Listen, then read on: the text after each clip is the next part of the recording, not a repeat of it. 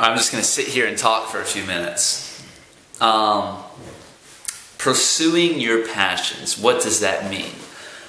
Well, what I would like you to do, after this video, you can pause this video, do whatever you want, but that is to ask yourself the question, what is it that you want? What do you want? If you could have anything, what would you want it to be?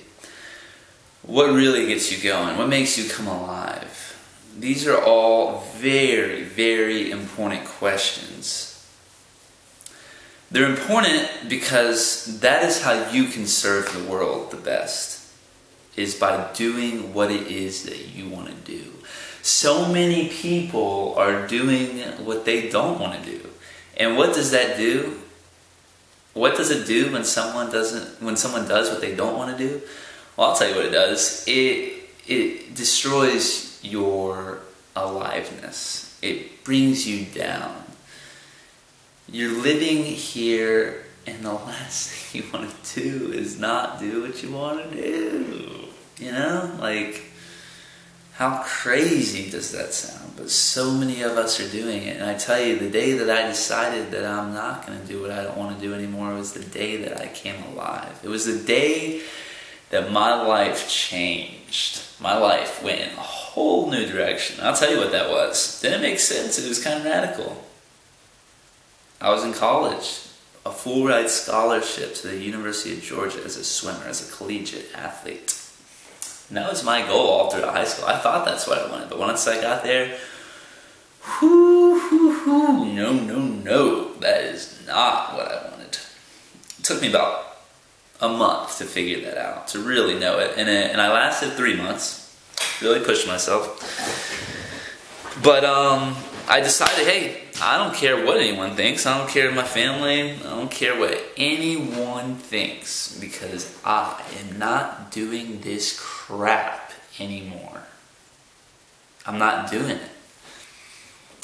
I didn't know exactly what I wanted to do. I just wanted to be free. I wanted to be free to wake up, and if I wanted to go travel, I could go travel. And if I wanted to work out how I wanted to work out, I wanted to be able to do that. So I did it. And here I am, 4 years later, traveling the world, meeting amazing people, and getting paid for it. It's my job. And I just can't imagine, if I kept doing what I was not passionate about. I would be a disservice. I would be so much less. So guys, I encourage you to ask yourself the question, what do you want? What do you really want? And try not to judge it. It may be ridiculous. Your passion may be picking up tomatoes and throwing them against the wall and rubbing them all over yourself.